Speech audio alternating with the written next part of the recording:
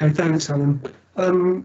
I guess what I'm trying to get over, or the message I'm trying to get over today is really how work on trout can benefit salmon. So if we can move on to the next slide, please. Okay, I guess the point being, they might be termed troublesome in the fact that they are pretty much everywhere. A larger range than salmon being present in our upper catchments, headwaters, hill locks, whatever we want to call them, all the way down through our river systems and into the marine inshore environment. So that kind of spread can create problems really for regulation, particularly in terms of one species, the brown trout, being considered in fisheries law as different from a sea-run fish, from a resident fish. And obviously much of the work we do within trusts and fishery boards is undertaken on its glamorous cousin, the Atlantic salmon. So really, I don't believe we're doing enough to learn about the secrets of trout and how work on trout can benefit salmon. And indeed, our most recent sort of endeavours in acoustic tracking of salmon smolts have shown trout to be a possible likely suspect in the low numbers of salmon smolts reaching our estuaries. But we can argue really that both the trout and its habitats are more susceptible to climate change than salmon habitat, and so by doing more work on trout we can better understand what the effects might be of climate change on Atlantic salmon. Okay, next slide please. So just to maybe as some contrast, we're going to start in the brown trout sort of far northwest range in Iceland, where it's perceived really by many that Iceland is trout heaven. And by looking at the conditions in Iceland, we can see where trout thrive. And we see that really the relationship between the landscape and the geology and the climate has all been shaped by recent ice ages. So we have, if you like, once the ice started to draw back from our landscape as the climate warmed, we see that part of that landscape actually started to lift, and we have the waterfall barriers that we see on many of our rivers, and that separated out those trout into the higher altitudes where we have resident populations today. But the contrast I'd like to point out really in the two countries, Iceland and Scotland, is the geology. The geology of Iceland being very different. It's a very new landscape produced by volcanic activity, and the actual geology is very rich, very young, lots of minerals. We can compare that with Scotland. Our rock types are very old and worn out, if you like, and so we don't have that same amount of in-stream productivity generated by rich rocks. Therefore, we can argue that the riparian productivity, which we don't really have in Iceland, you can see by this landscape here in this picture, that we do have some more productivity in riparian habitats in Scotland, and that's our key in terms of maintaining our trout populations, that we have good riparian habitats because we don't have that inbuilt in-stream productivity. Okay, let's move on please now. Next slide please. One of the roles of temperature was highlighted to me. Again, this is in Iceland. This is a very fat, healthy sea trout, which any normal-minded angler on the west coast of Scotland would have returned directly to the water. But here, this fish was caught in the north of Iceland, and we actually had to kill this fish. The reason for that is it was caught in a river is actually known for its sea-run Arctic char. And so this is a sort of a signature really of climate change in the far north of Iceland, where we see trout starting to move into the very cold waters which have been prioritised for Arctic char. And we know from studies done on the thermal characteristics or or preferences for different salmonids, the Arctic char love that really cold water, and not far behind it come the brown trout that like the cool water, and then the less tolerant to cold water is Atlantic salmon.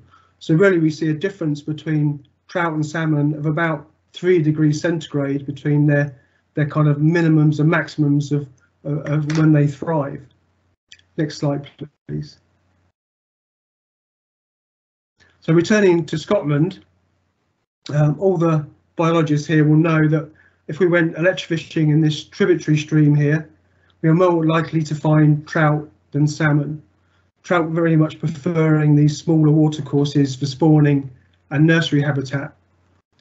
But also we see from recent work done by Marine Scotland in the stream temperature monitoring network, that these tributaries, particularly in the upper catchments, are more susceptible to climate change.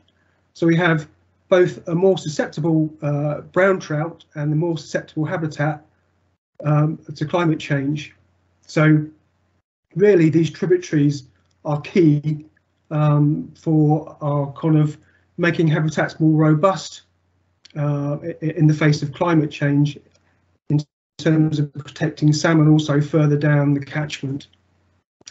And this particular picture shows a recently forestry clearfelled section of river. And in conversation with foresters about how we might go ahead in restoring this habitat after those trees have been taken out, there is nothing we can find in current forestry planning that will actually allow us to go and replant these streams with broadleaves as a matter of course. So this ground will be replanted with conifers, but there will be no active management of the riparian zone. So these kind of streams within the current management are being left really to their own devices. But also we have to think about deer management. The foresters are well aware of the high numbers of deer in our uplands, and they are indeed in conflict between fish management and land management. And so deer management is going to be key in the future in actually restoring these upland habitats. Another thing we all need to think about with these smaller tributaries is the much lower level of protection they get within our protection agencies in terms of the general binding rules and car licensing system. Anything under a metre has a much lower level of protection, and land users can do many more activities to promote drainage on these smaller streams. Next slide, please. And this is a lower altitude stream, really, which is actually one of our streams that we're going to be working on with funds from the Wild Salmon Support Fund. There obviously is this conflict between the way that a fisheries biologist would see this stream and the way that a farmer would see it. Is it a trout nursery, or is it just a drain? So this project really is aiming to change perceptions of farmers in the way that they look at these smaller watercourses. Because indeed, when we did a survey on this insignificant looking watercourse, we did find trout fry, and indeed in the autumn we did see sea trout trying to use this stream as a spawning habitat. So really, I think these things point out that there is sector-specific funding required to actually enhance or improve the management of these smaller watercourses, rather than allow them to be ongoingly used as these straightened ditches. Okay, next slide, please.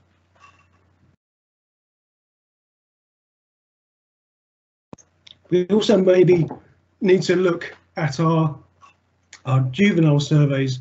We've had some excellent work done now through the National Electrofishing Programme, which is very much salmon focused, as are our conservation limits for salmon. Really, we need to argue that we should include trout in this process, so we better get a better handle on these very susceptible habitats and a more susceptible species in brown trout, in terms of actually identifying the early problems where they are occurring for salmon. Next slide, please.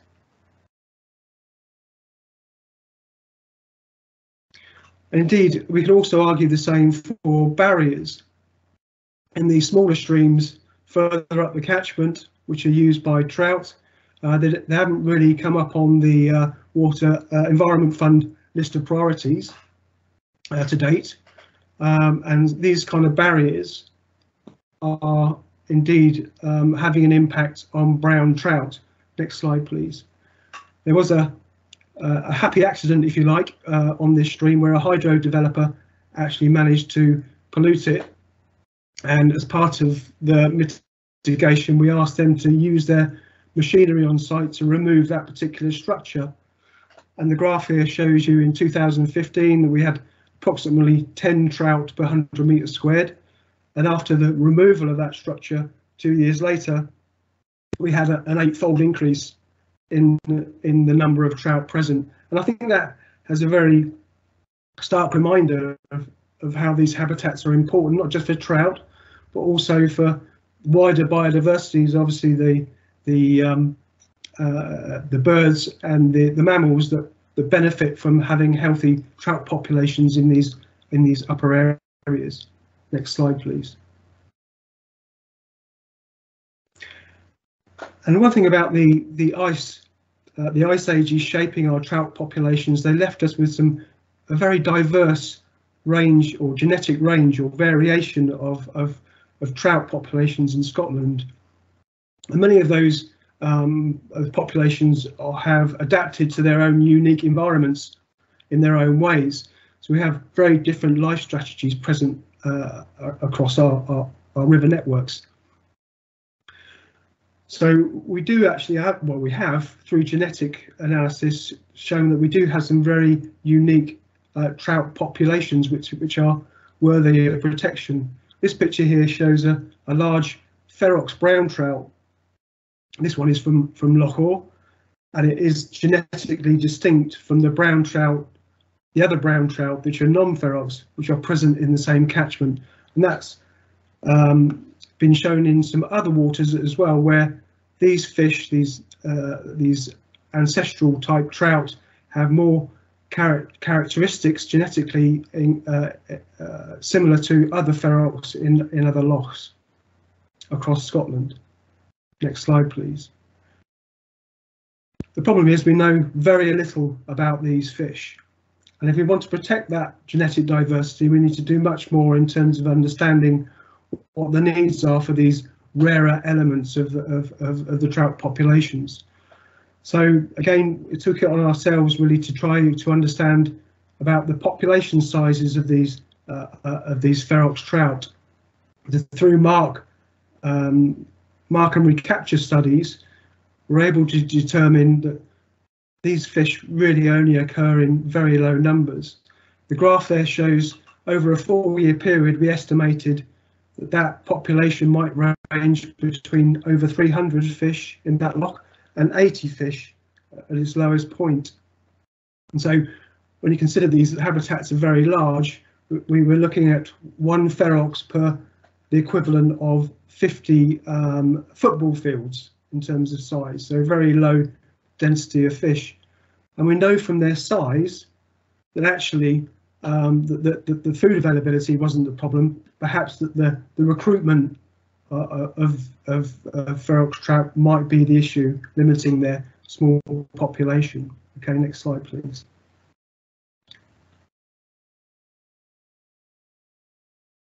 And this is where really we come into a common problem between trout and salmon, as many of our loch systems have barrages on the outflow.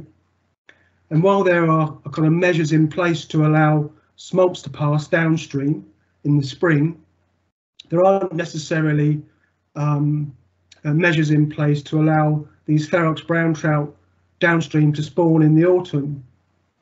So really we need to do a lot more work looking at the outflow spawners and also incorporating spawning flows into regulated flow regimes.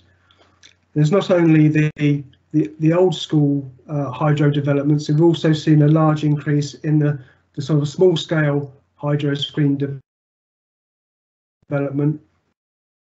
Sediment supply really will need to be factored in over the longer term. So again, we need to do more work in relation to studying the effect of hydro over the longer term. Next slide, please. We're moving further down the catchment from the headwaters down in towards the marine environment. And we've also already touched on this in terms of the potential for new regulation regime of trying to protect salmon migration routes in marine. But we also have sea trout present in these environments all year round. But it's work on sea trout really that's informing the issues for salmon. So this prospective improved regulation of sea lice in the marine environment really is primarily designed to protect salmon, but we also know from the issues that we've been seeing in our monitoring that there are big issues for sea trout. So the kind of larger sea trout that we see in the picture here are relatively rare to us in both the fisheries and our monitoring. Next slide, please, Alan. So where we do our monitoring, we can see from the graph on the left-hand side here, those red bars indicate a very high risk to sea trout from the sea lice burden. And we can note really from the pattern of those high risks that they occur every second year. And those second year high risk years for sea trout are in relation to the second year of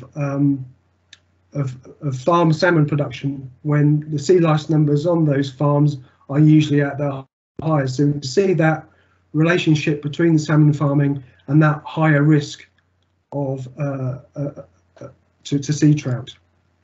But this does relate to salmon in a way that where we monitor at this site, the West Coast Salmon Tracking Project has shown that salmon smolts do spend time here in this particular environment, and where they are also susceptible to becoming infested by sea lice.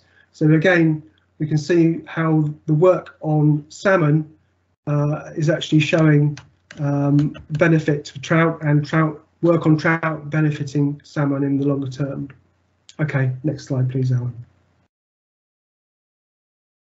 So just to cap off, really, because trout are so widespread, we need to engage a wider sector of land users and also water resource users. We also need that balanced regulation to benefit both the economy and biodiversity. We need to maximise the benefits of measures aimed at Atlantic salmon to benefit trout, and also we need to protect those tributaries where trout occur, which have wider benefits going forward for salmon in the future, because obviously the trout are a key indicator of climate change. Okay, that's me, Alan. Thank you.